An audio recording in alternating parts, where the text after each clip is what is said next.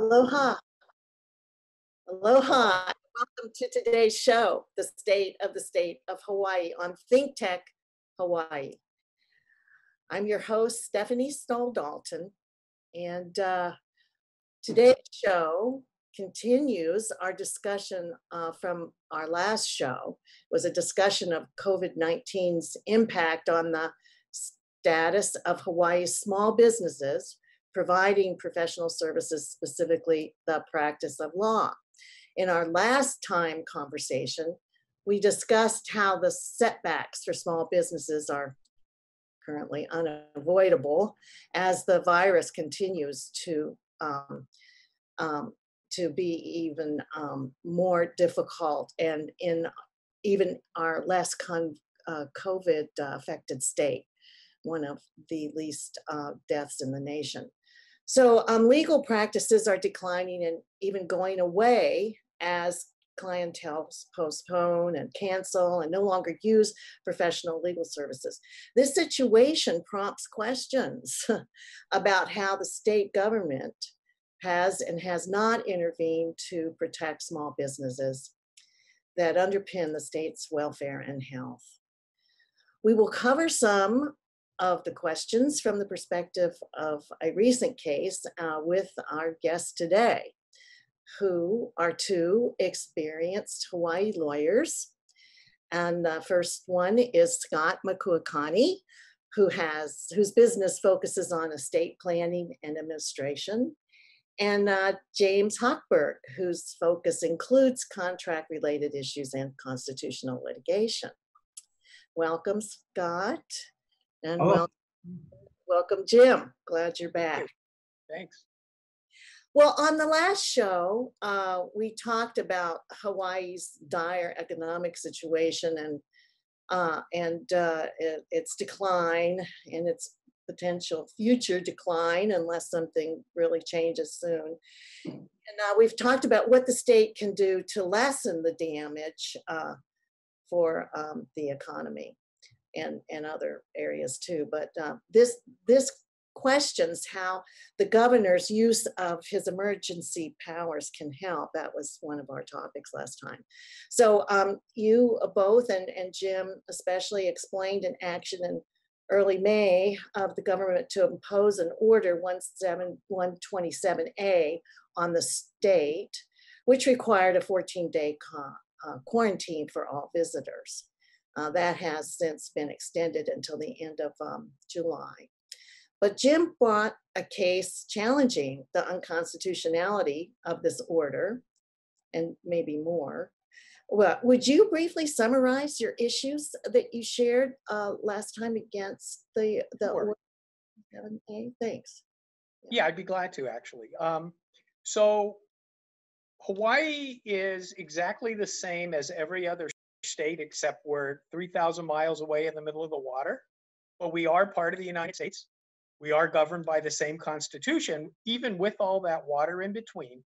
And because the Constitution of the United States guarantees the right to interstate travel, just the way people can drive from California through every state all the way to Florida or New York, and they can't be stopped and they can't be required to pay a entry fee or have an immigration stop, or you can't do that stuff. It applies here too. People have the constitutional right to travel to Hawaii.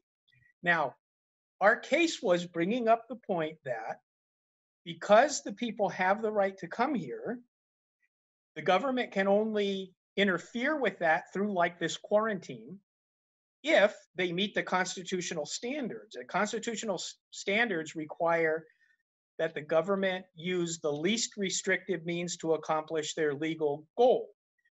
And our case is saying, Judge, quarantining every single person that gets off an airplane without regard to whether they are contagious or not, or infected or anything else, is too broad.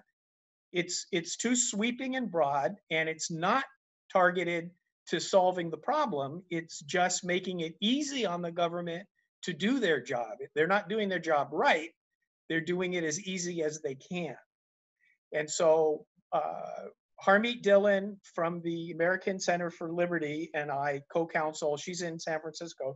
I'm local counsel here. We filed that case in federal court a couple of weeks ago, and we followed it up with a motion for a temporary restraining order, which means we asked the judge before the case gets started to order that the state of Hawaii, the governor essentially, stop quarantining people that don't have any reason to be quarantined except they're getting off an airplane in front of and behind the person in line.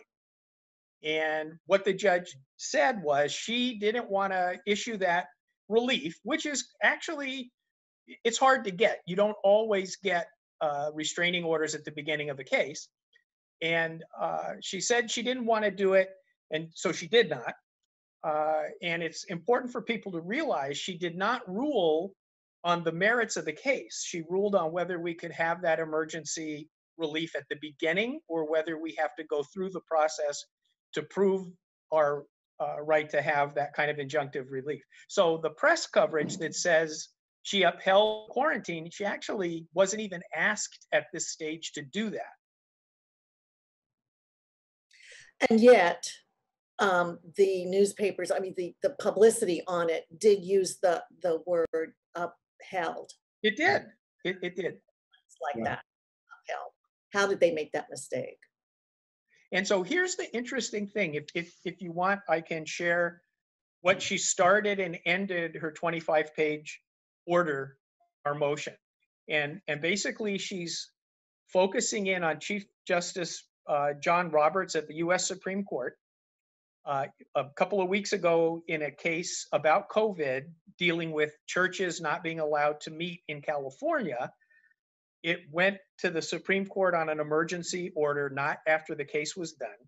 And he basically said, the Constitution principally entrusts the safety and the health of the people to politically accountable officials in the states to guard and protect. The latitude of officials must be especially broad when acting in areas fraught with medical and scientific uncertainties.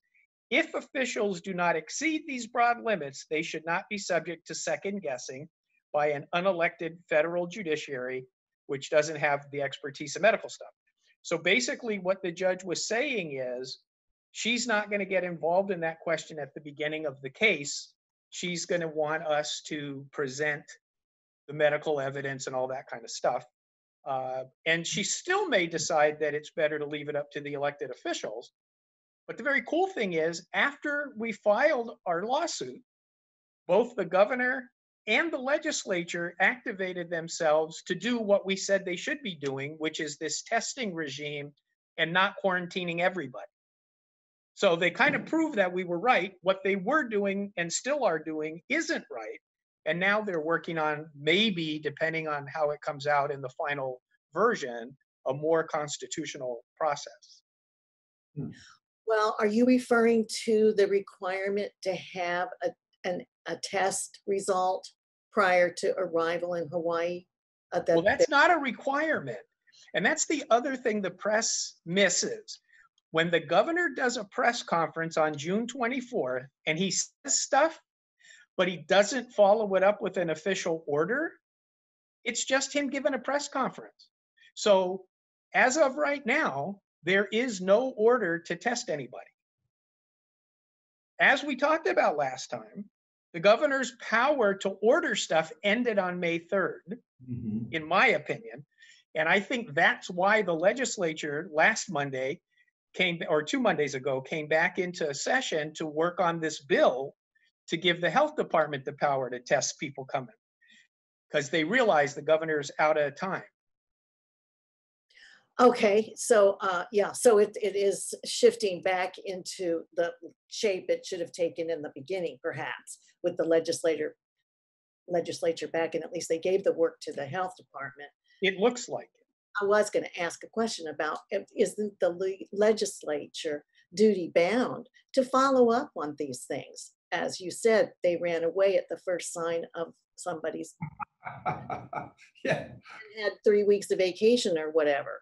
And so is there any consequence to that? Does that, I mean, it raises the expectation that they will perform their duty, Well, right? the process that the legislature goes through is an amendment of proposed laws. And so I like to wait until they're actually done to see what it turns out to say, because what it says when it's a law is what the law is. And in our case, we are watching.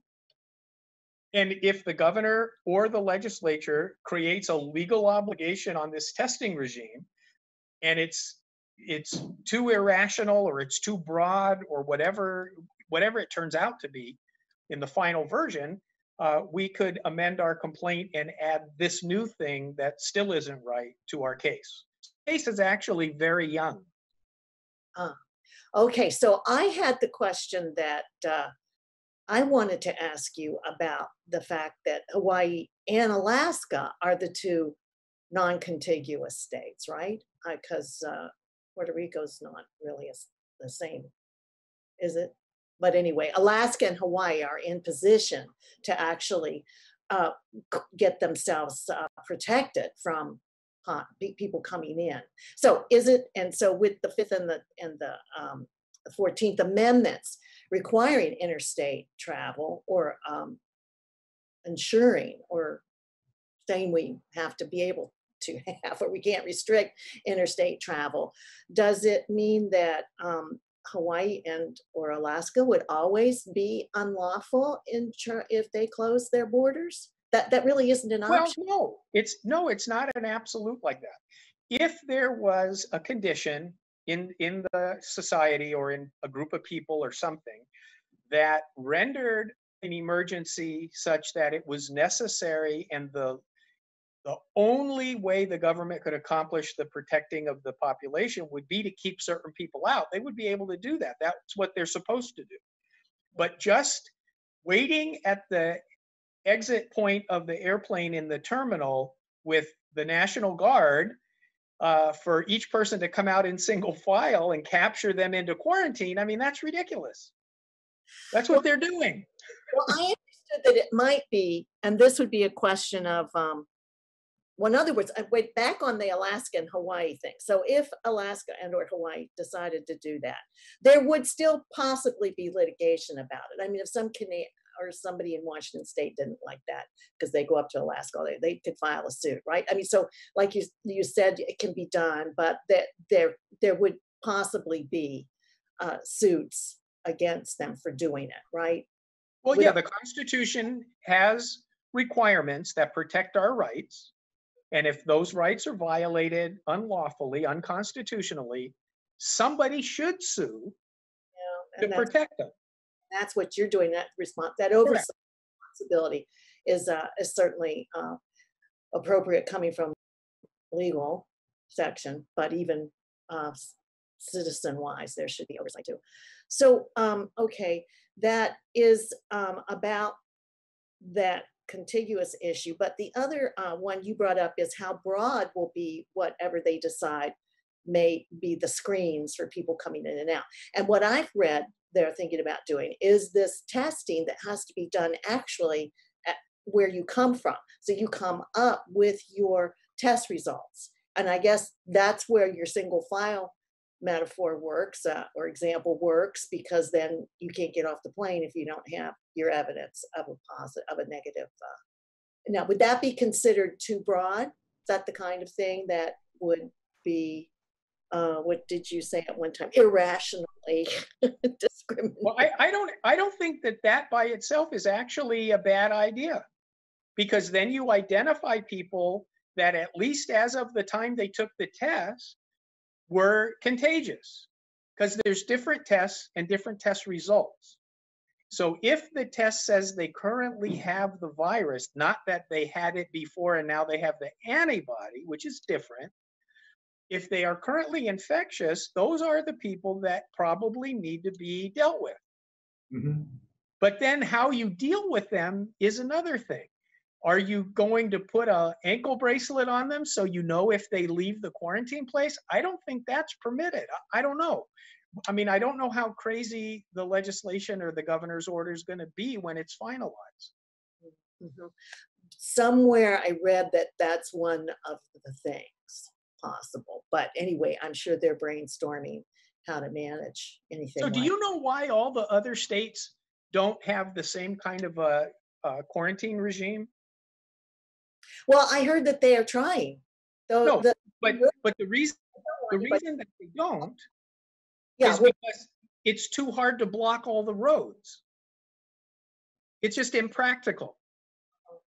but certainly they could do the same thing with the airplanes. In fact, that's what the Florida people say. Well, we can't, because you're just going to look at our ticket and it says we're up from Miami, so you're not going to let us in. But or license plates, but there are other ways to get there. And you can't stop people at the border because of their license plates either. You have to actually have a specific reason that is geared to accomplish the compelling state interests, which in this case is not spreading the disease, and that the least restrictive, the least intrusive way to accomplish that compelling state interest is what you're trying to do. If you could test people and not quarantine people that don't have the virus, that's a lot less restrictive on the travelers than only quarantining the infectious ones, which is the point that we're making, which after we filed our suit, now the governor and the legislature are working on it, which they could have done starting on March 4th. They could have been working on that. Yeah, that was your point. That was an important point, that they should have been there and done the job, and that it would be done by now, and we'd be organized, and there wouldn't be all this confusion, which is where we are now with all of these people coming into the state yesterday or very recently with 118 here for vacation. So What? my co-counsel actually came here from California to do the hearing last week. And she told me when she got off the plane, she was met by 10 or 11 Army men. I'm sure they were reservists, but they were wearing Army fatigues, and they had thermometer things for your head, and you couldn't get past them without successfully completing whatever their testing was. And then they have paperwork for you on the quarantine, and they asked for your phone number, and they called your phone right there to make sure you didn't give them a fake number. It's very intrusive to everybody, regardless of whether they have any risky elements to their person or not. I'm very glad to hear that, because what I read was that we just, as we fill out those forms coming back to Hawaii, that was being used to determine the sections of people and what they were going to be doing. And now they're telling me the state's spending a lot of money on making sure they have temperature information. And then what do they do if somebody has the virus? Would they take them to some special place? I mean, that's very interesting, because that's what China and Korea and these other nations have done, is that they have used that data to identify potentially infectious people, and then they've immediately removed them into some containment area or holding pattern. They didn't go home, they didn't go to the hotel, and then that's one of the ways we have of stopping the spread. But you know why they can do that? Oh, Their yeah, citizens don't have any constitutional rights. that's right. I didn't move to North Korea. Yeah, yeah. So they would fight back, probably. I mean, all of us would want to assert our civil rights and call a lawyer, right? Because of that intrusion, if we were contained like that. That's a really good point, because that's one of the advantages of these dictatorial countries, where they can manage things a little bit more. And I would say that's one of the things that makes our country really exceptional. It does. And the fact that states want to close themselves off only speaks to the importance of our federal system, which is about unification. So instead of us doing the kinds of things they do in these other countries with stricter government styles, we want to go up, we want to go high and get everybody. We're all in the same boat, and we all have to work on this together. So it seems like the democratic way is to be able to lead the country into understanding what their duty is one to another and as citizens. Yeah, that, okay. Well, I'm glad that I didn't realize that much was going on. I wonder why that's not publicized so much, or maybe I'm just missing it. But I really like knowing that because a lot of people said that there were 399 people on this recent arrival of a total of 754. I think this was 7-2, which was last week. Anyway, so 118 of them, I mean, 399 of them were visiting friends and family.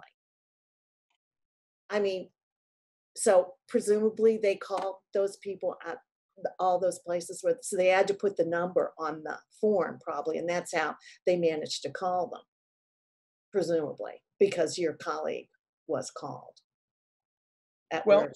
do you know that when you come in at the airport right now, you cannot take a taxi, you cannot do an Uber or a Lyft or a ride share, you cannot ride the bus. The only way you can leave the airport is if somebody picks you up.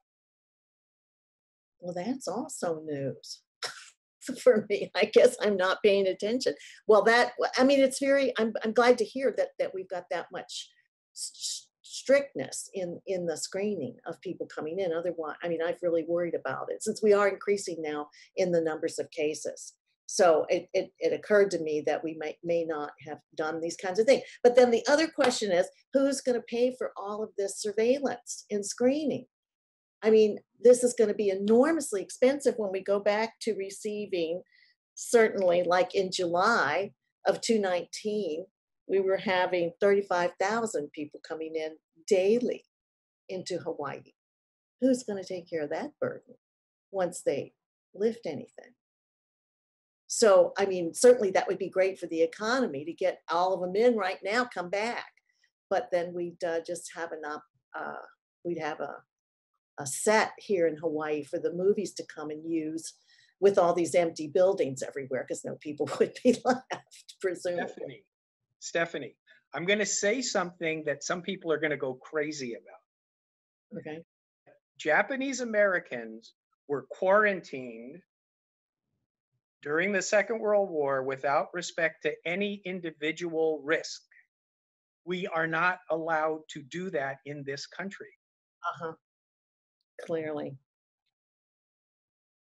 Well, okay, that's good to recall that history, and we need to respect that sacrifice that they made and mistake that the country made. But what are your next steps then on this case? So you're sitting there at this point and feeling accomplished in the stage of this case you're in and what happened. So what are the next steps to So we have a couple of choices and we haven't actually decided yet. One thing that we can do is appeal this order denying our requests. That's a possibility. I don't know that we're going to do that. We can move forward with the case and watch and see what the governor and the legislature come up with. And like I said earlier, fold that new thing, if necessary and appropriate, into our existing case. And it's interesting because in opposition to our motion, the governor had 4 or 5 medical doctors from the Department of Health working on the COVID stuff submit sworn testimony under oath in the form of a declaration. And what's troubling to me about it is the information that they presented was medical information that was thought to be true in February of 2020, not the new information about infectiousness, mortality, morbidity, all that, treatments, none of that stuff. All of what they were saying was the original bad data from February. And that's why I think the judge said, I don't want to be the medical divider of truth at this stage. So, we're going to have epidemiologists that tell modern analysis of what's known, and it'll go on from there. Okay, well, I wanted to go to a question to both of you about, well, first of all, I think, Jim, is it the case that this may resolve itself too if the legislature does its duty and they work on this and they have an acceptable remedy, right, for how to handle, Could be. right? So you could be satisfied and not, and the need for more litigation could pass. Stephanie, is that, there's always a need for more litigation. well, Don't, two don't lawyers butchers, sit don't, here. don't butchers say don't become a vegetarian? Well, okay, so then if you, okay, so I understand there'll be something because it's important.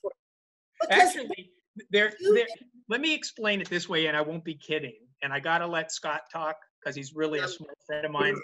But so there are certain claims that you can bring in federal court, and there are different claims you cannot bring in federal court, but you can bring in state court. So that issue about whether or not the governor's power ran out on May 3rd, it's in our case because it's a fact. That's the statute that gives rise to the violations. But our claims in federal court, constitutional rights to travel, not overstepping a state law. So a state court case is probably going to be brought against the governor's excess unlawful power usage after May 3rd. But that would be a different case, maybe even different lawyers, different clients, maybe me, I don't know. But I mean, that's not been tackled in our federal court case. And there are reasons to file federal and state cases that the choice that you take. well, without your work, where's the scrutiny to come from actually to these issues? Like Scott, maybe you can talk to that, even though you're not in the same area of litigation or work in the same area as Jim does. But does it devolve on the legal profession to kind of provide this? I mean, it is a citizen's right too. And as you've discussed, trying to get clients who have these issues in mind and care about them and want to do something about it, but they don't want to become the nail in the coffin of the one that for bringing this against the state, much less however much that you have to pay for that. But where does the scrutiny fall? It's supposed to be on the citizens, or is it the legal on the citizens and then the legal profession to respond to that? But the Constitution isn't really self-effectuating. We've got to stand up for our rights. And thank God there are people like Jim out there who will take the cases and actually go in front of the courts. But the Constitution really does have to be upheld by the people. It's got to be upheld by the people it protects. And so, yes, it is incumbent on the citizenry to stand up and take positions when our constitutional rights are being taken away. Well, that reminds us of the duty of citizenship. But I wanted to know if you all thought we have enough legal tools to deal with extreme crises such as COVID-19. In fact, I mean, at the federal level, supposedly previous administrations had prepared orders for emergency situations like this that haven't been drawn on for the current situation. Does the state of Hawaii do the same thing? Is that a part of the repertoire or the agenda of the legislature? Are they remiss, negligent, irresponsible in not having something in place? They're the lawmakers, so would that be a duty they've neglected? I mean, the governor's going to have to take the heat on this, I'm sure, but what about them? I don't know if they've neglected it. This is a pretty unique circumstance. So who knew, that we were going to have to deal with these issues? I guess it can be argued that if the government were doing its job, it would think about these kinds of things, because it's not that far-fetched that there would be, some infection going around the world that we'd want to avoid. But I don't know that at this point we can accuse anyone of not having come up with a plan ahead of time. It's just how they've handled it since the issue came up.